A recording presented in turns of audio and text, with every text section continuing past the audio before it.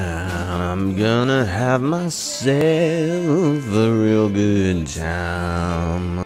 Welcome to the DR channel. If you missed last Friday, I did an episode of last Friday, and I was on off-road. I had so much fun on off-road that I decided to do it again. This time, I'm gonna be looking at Mercedes for less than $10,000. And the world I'll turn it inside out, yeah. Shoot, I was gonna say, it's kind of cool, but the amount of mileage on this vehicle, seen some better days. Sell. That's the name of the car, huh? Must sell. Let's see. Here we go. Salvage title. Alright, I mean, I don't have anything wrong against salvage title, but you gotta check the chassis, you know that. It's pretty clean for $7,000. Because I'm having a good time, having a good time. This GL's dope by salvage title and high mileage, guaranteed.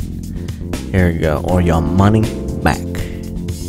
160,000 miles. You know, dude, it do be pretty nice though. Look at that. It's got TVs on the back, so your kids can say, "Hey, dude, my dad's got a Mercedes." 200,000 miles. Isn't that like to the moon and back? Or was that 100,000? I don't remember. We gotta Google that shit later. But oh, this is bad right here. I kind of like it. When I think of this car, I always think of like some dude in like long basketball shorts, like even got the fucking purple, and like slides. That's his outfit every day. Every day he's just rolling in slides and basketball shorts. Craigslist be like, clean title though. Oh, hey, old school. 2013. You're gonna make me fucking click it. Oh, I clicked it. I clicked it. It's pretty cool. You know, I actually really like the C300s. Or is that a C300? It's a 250, isn't it? Isn't it 250? Write something about it. Mew, write something. Just like photos will do it. That's it. She should be good. 130,000 miles. I know I said low mileage, but then think about it. For $6,000, you could get this bad boy. It's pretty clean. My friend had a CLK 550. That was pretty nice. I actually liked it. It had a nice V8 rumble. It was pretty sweet. It was nice to drive too. It smelled like crayons. And another wrestling. Ooh, this is pretty cool. Alright, alright.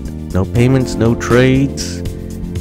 And then people do that. They're like, hey bro, I'll do your payments, man. Let me give you like 3,000 down, and then I promise, bro, I'll give you $5,500 later with interest, dog, and then they don't pay it. That's what I think. That's why this guy's already had that. He's like, no payments, homie. It's clean title though. 100,000 miles, black on black. Hey, baby lane, in the black Mercedes. Finance. A little your pet clinic financing. You know. That's pretty. Oh, there you go. It's next door. Let's see, reappraisal and Carfax. I don't know what kind of used dealership is that, but alright. Rome wasn't built overnight. One of my favorite, the mileage was a little high. The 2008 had a little bit lower mileage, but the price wasn't as good as this one. I mean, it's a Mercedes, man. Before you check these cars out, you gotta get a professional to look at that, man.